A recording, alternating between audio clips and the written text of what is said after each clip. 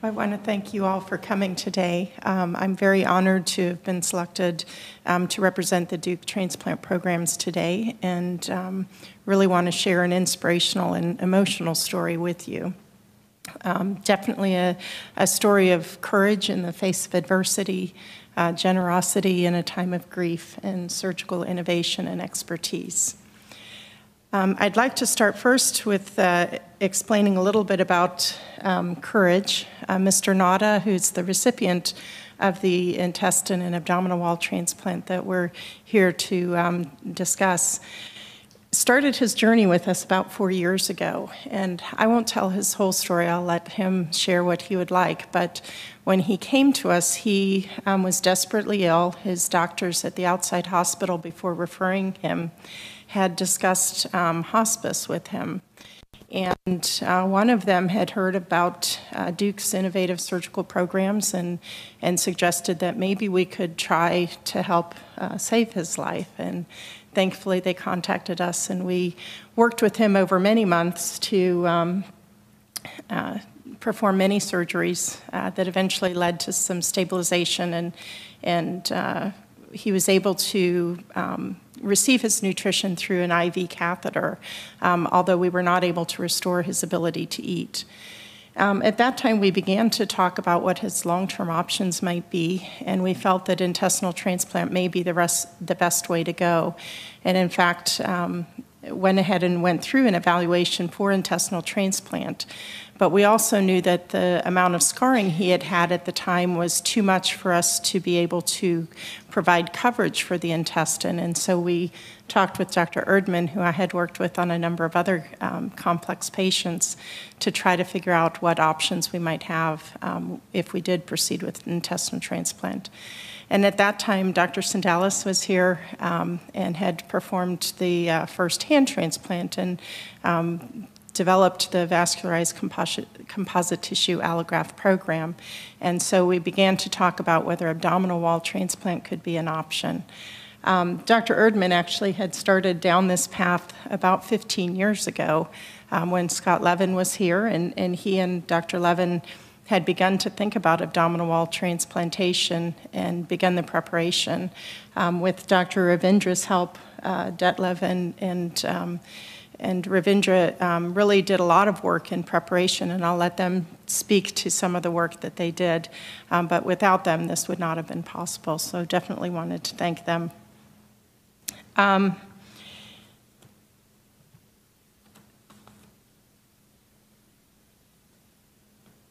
I also want to thank Dr. Ravindra as well as my other surgical colleagues specifically for all of the help that they gave in caring for Mr. Nada.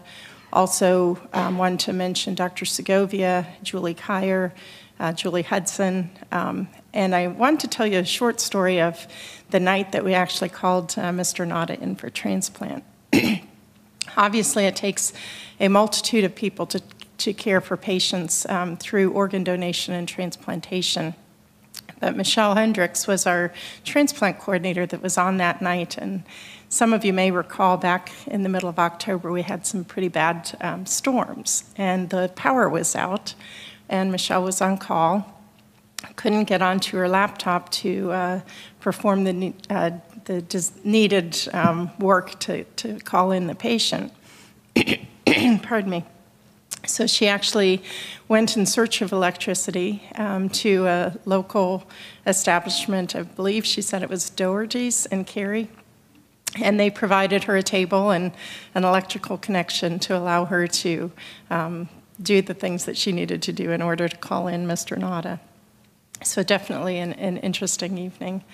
I also want to thank our anesthesia colleagues, our OR staff, Beth Hollister, who was instrumental in helping us in setting up the clinical research side.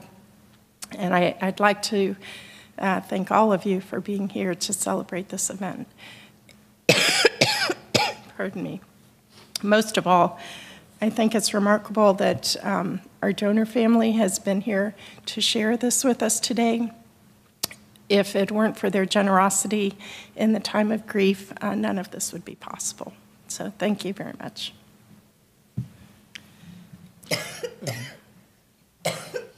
You good? Okay. Good morning. Thank you for joining us. My name is Detlef Erdmann, German name. I'm a professor of plastic surgery here at Duke University. And as Dr. Sudan mentioned, I have worked with the abdominal transplant surgeons for quite some time, 15 years to be exact.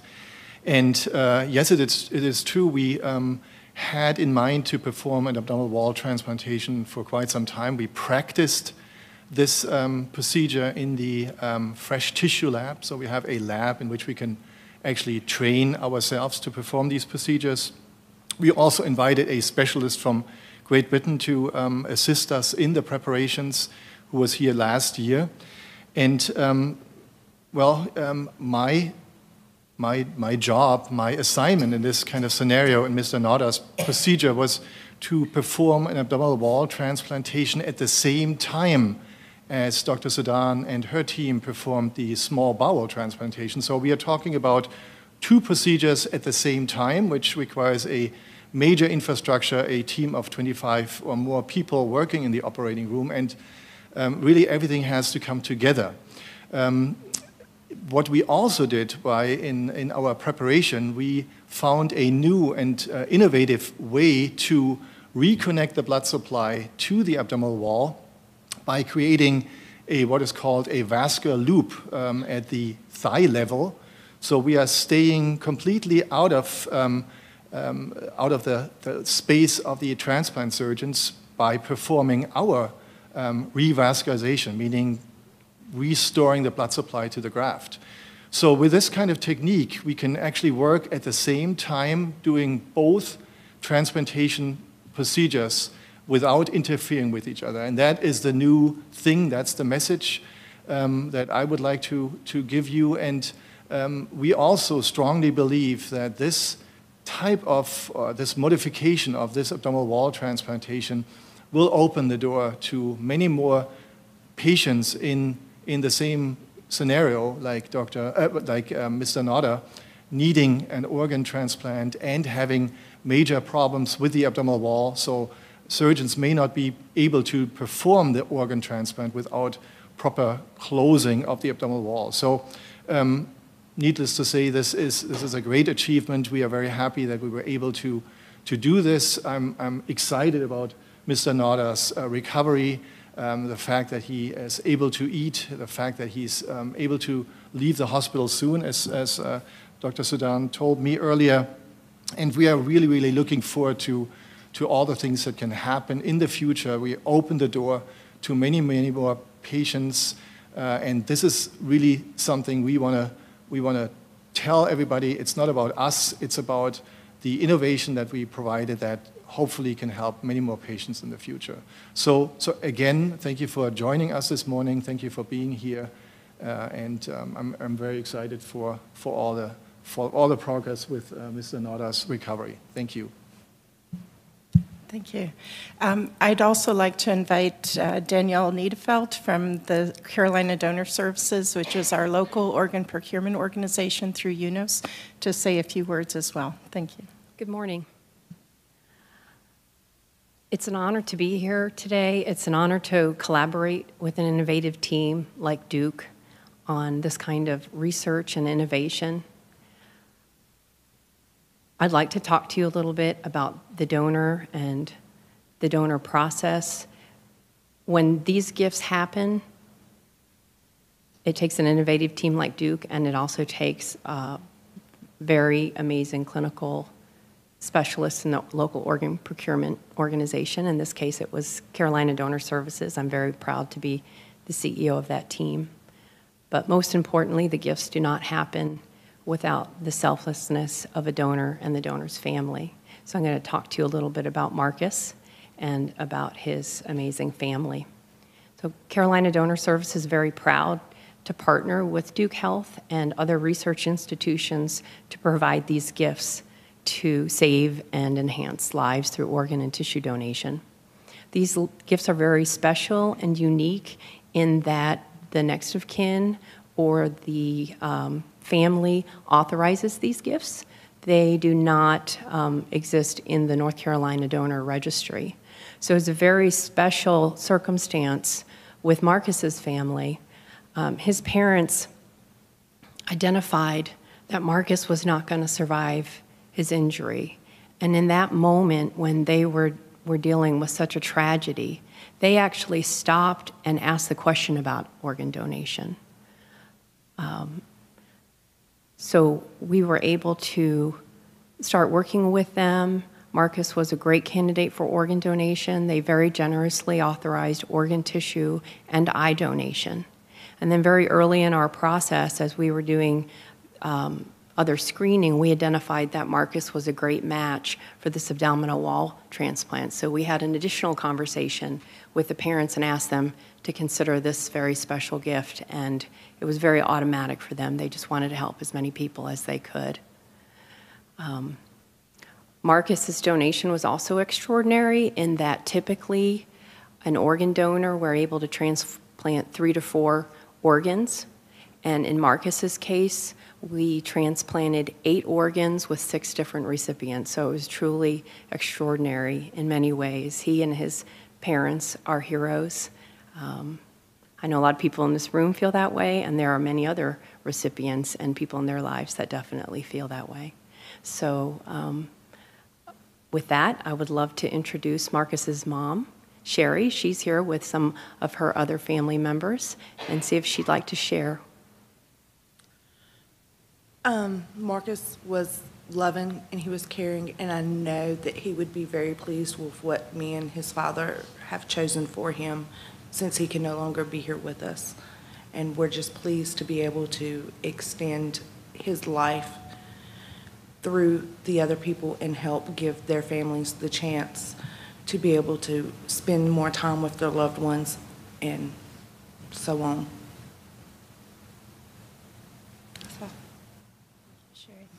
I also want to give our recipient, Mr. Jonathan Nada, an opportunity if he'd like to say a few words, and then we'll open it up for questions after that. Good morning, everybody. Dr. Sudan, Dr. Vidra, Dr. Sandalis, and Dr. Ehrman. I'm just blessed to be here. I thank the Lord above, for everything, and for Miss Scales and her family. It's truly a blessing to be here. I'm just overwhelmed with a lot of happiness here with the team that, placed their healing hands on me. And not only did they change my life, they changed my family life and other people's that can possibly be in my same situation's life. So I'm just very thankful and blessed to be here and for everybody's support. I really appreciate everybody. Thank you.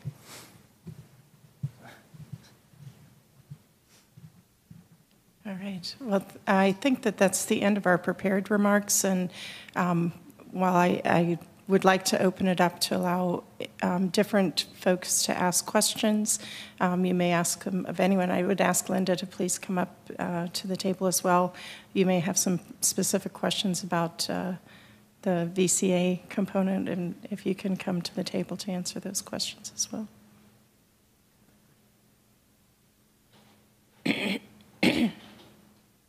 Yes.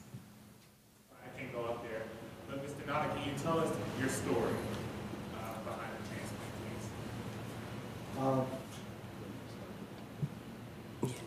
please?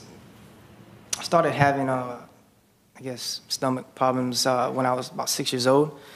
All started with my appendix. And then as I got older, I had numerous surgeries for intestinal blockage, scar tissue built up, and I just had numerous stomach problems. And I guess this in 2014, when all this really happened, it's I'm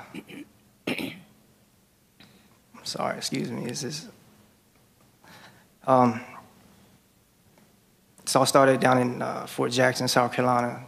Ended up in the hospital there. And I guess I ended up being transferred here to Duke. And Dr. Sudan's team was here waiting on me. And they was able to help me out, I guess. What's the issue with your stomach when you're a captain? I came up, had an intestinal blockage again. I was a drill sergeant leader in the Army, and I just kept throwing up one morning. And I was just feeling very sick, very ill. Took myself to the emergency room. And the last thing I remember was going through the operating room September 24th, 2014, and waking up here at Duke October 5th.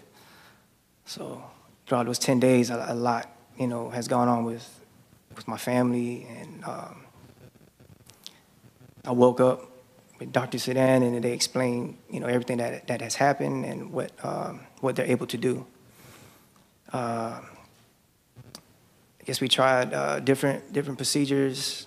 I think 21 surgeries about 21 surgeries, and I think transplant was like the last resort.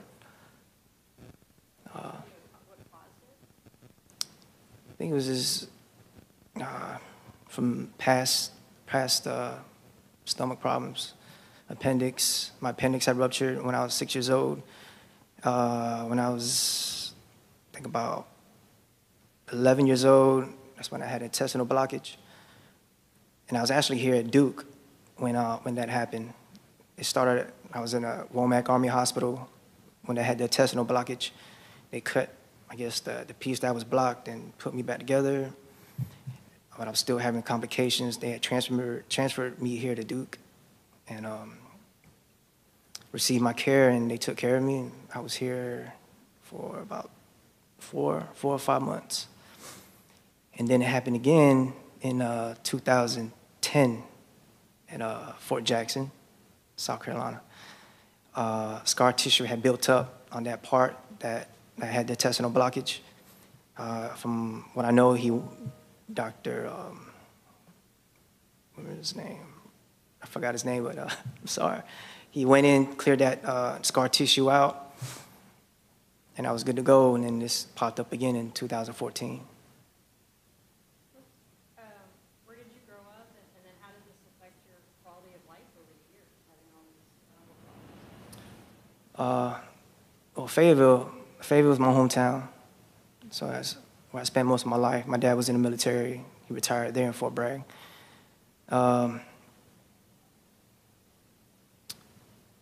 What else was it? I was saying, how did it? You said there was a time where you couldn't eat, or I mean, how did you keep going day to day, having like each of these like a series of medical problems and surgeries? Well, I was eating normal, but when I start feeling like when I know something's really wrong, I just feel like dehydrated. Couldn't keep down anything. I was always throwing up like every 30 minutes. And I was trying to be hardcore, I guess. I didn't want to go to the hospital. I'm thinking, because I felt a little better after I threw up, but I couldn't keep anything down. So, checked myself in the hospital.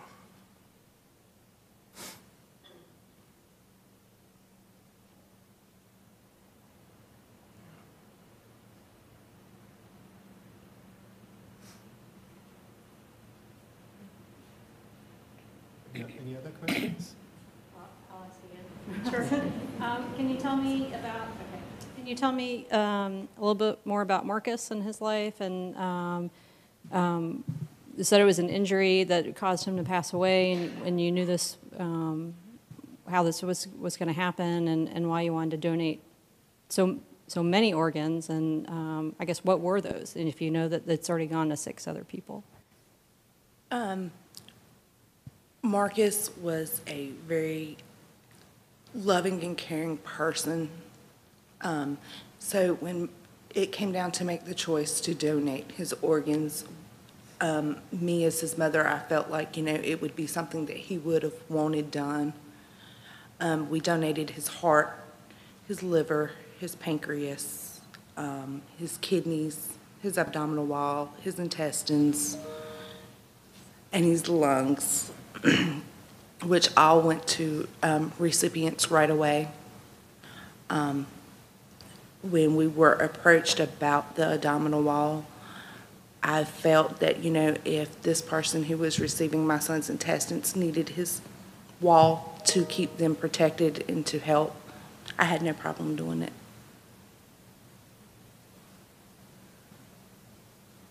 I have a question for maybe one of the doctors. Can you explain exactly what an abdominal, I can't pronounce the word. Abdominal. Can you, yeah. Can you explain what that is for like the people who are not in the medical community?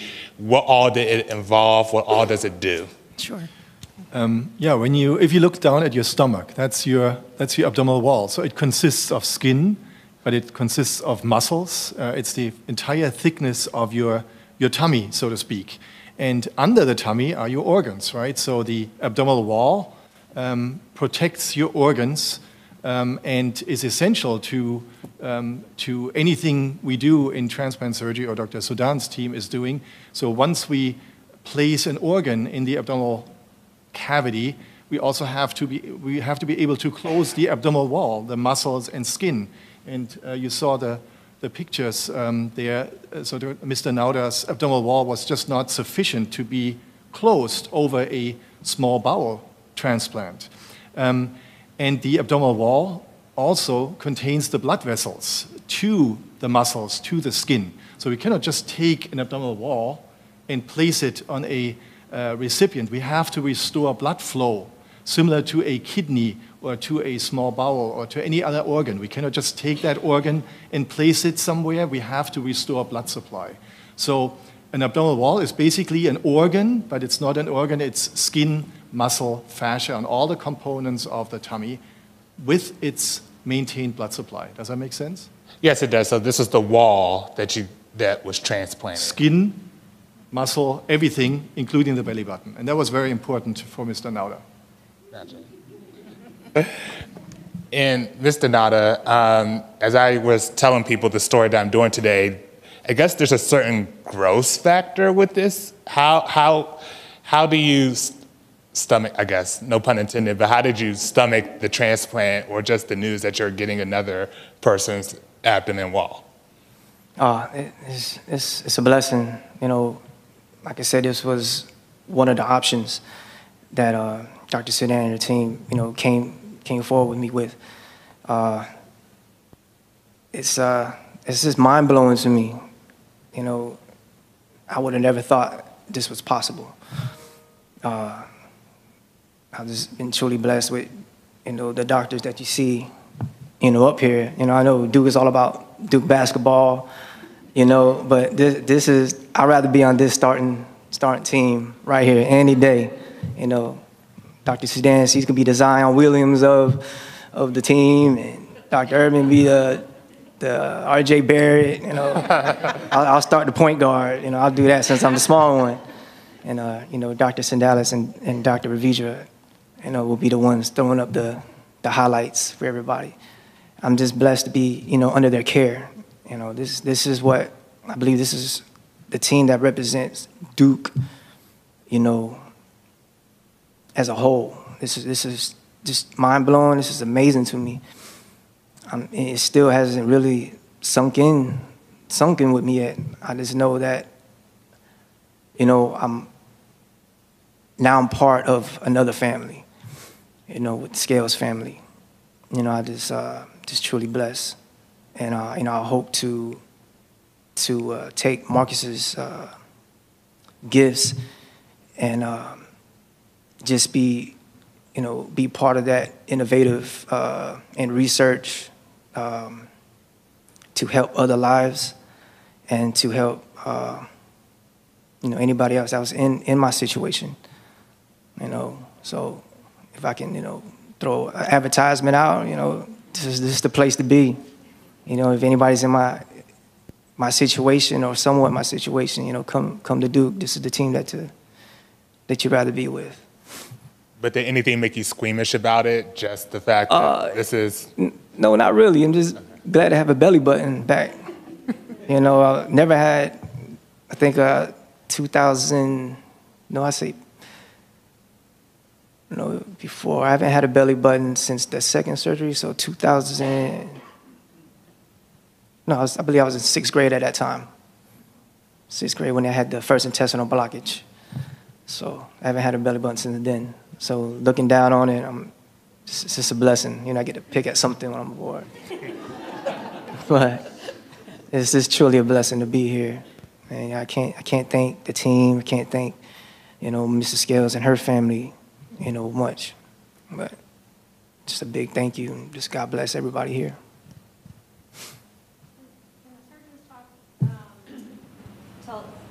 Can you tell us about this, what was going on that 14 hours and what the risk was involved? And so the donations were both the intestines and the abdominal wall, right? Does that make it easier having that?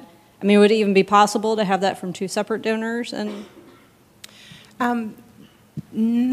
Not very easily. It may be possible, but not easy. So his intestinal transplant took quite a long time to perform because of all of the prior surgeries he had and the extensive scar tissue. It actually took quite a while before we were able to remove the very small amount of remaining small bowel that he had and identify the vessels to hook the new graft to. So a lot of that time was done in preparation for the transplant, and while we were working in the abdominal cavity, getting his aorta and vena cava prepared, the blood vessels prepared, Dr. Erdman started working in the groins to prepare the blood vessels where we could put the abdominal wall graft. And then we brought the organs from, Dr. Ravindra brought the organs from the donor hospital and prepared them on the back table. And then he helped me sew the intestine in, and Dr. Erdman and his plastic surgery team sewed the abdominal wall in. And it was really quite remarkable. It was incredible to see his abdominal wall from the beginning to the end. You can see pictures here. I don't know if it quite does it justice, but he really had lived through quite a lot of pain and suffering, not to mention not being able to eat. And about a year ago, he had a very significant complication from an infection from his IV nutrition.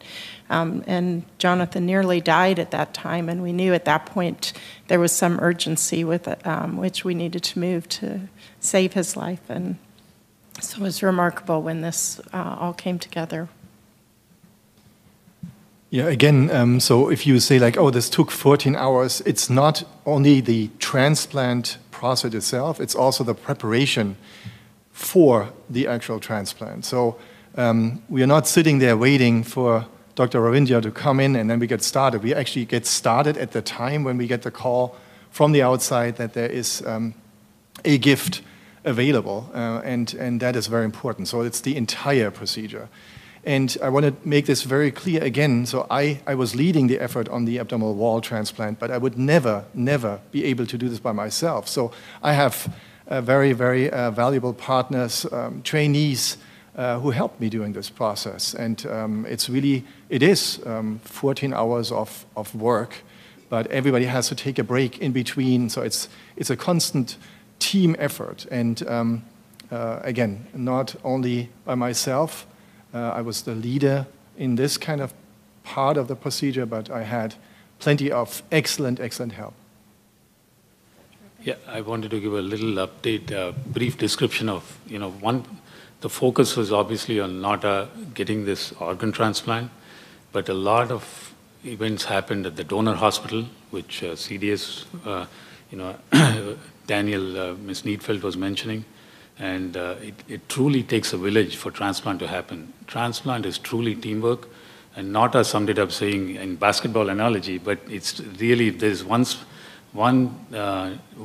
specialty in medicine, but really involves teamwork is transplantation. So at the donor hospital, we had 5 different teams flying in, or I wouldn't say flying in, but coming from different hospitals, some of them driving, some of them flying, from different, and all of them played in the same sandbox, so to speak. And everybody was trying to get the organs for their own very sick recipients.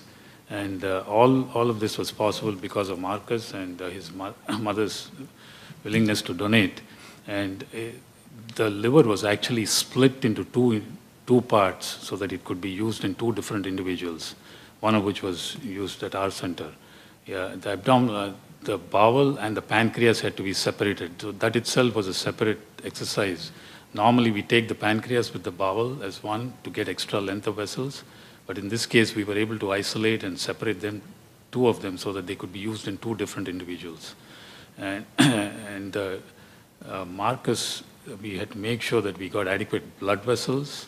And this all took nearly about 5 to 6 hours of work at the donor hospital, which was going on simultaneously with Dr. Sudan and Dr. Erdman already starting here. So there was a close cooperation. And I would really like to thank the team at CDS. There were at least 5 of the coordinators who were present at that occasion who made it all possible. There was constant communication. And 2 of our own team members, Dr. Shah and Stuart Henry, who were part of our procurement team who were present at that donor hospital to bring it back. And once we brought it back, the rest of the events went as Dr. Sudan described.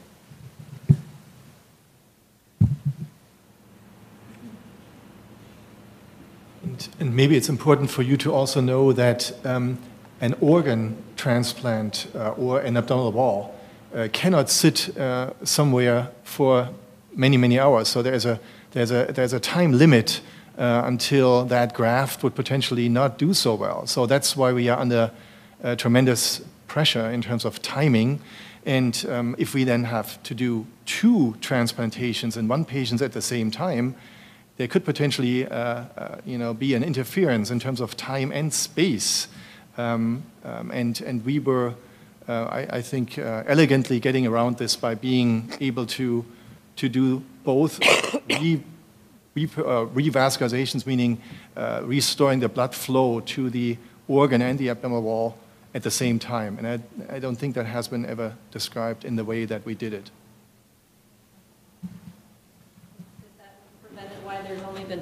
Is that why there's only been about 20 of these in the past 20 years?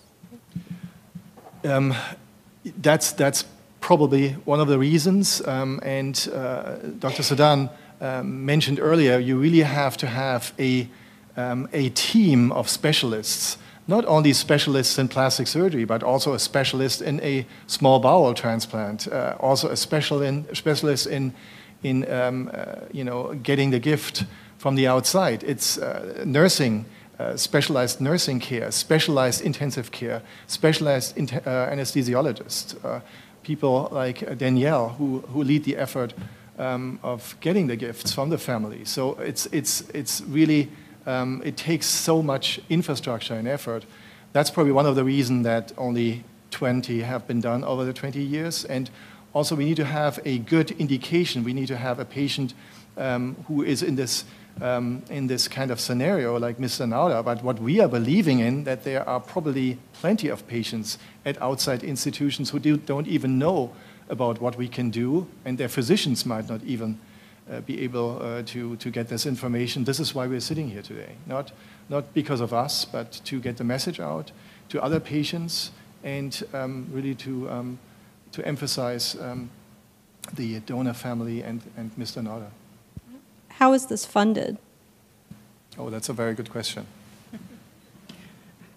We do have a finance team that works with us and secured insurance coverage for the combined transplant.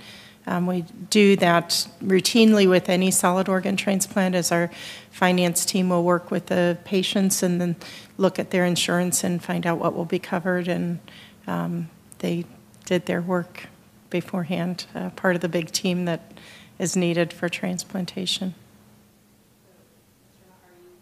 Do you have, or do you still have to pay for this? Did insurance cover everything and recovery and everything else that you're dealing with after this? Yes, ma'am. I believe I'm under TRICARE for life for the Army, and I also have the Medicare Part A and B, I guess, that's taking care of it. But I believe there's still some out-of-pocket costs, and I enrolled in the Help Hope Live organization, a charity, to also help.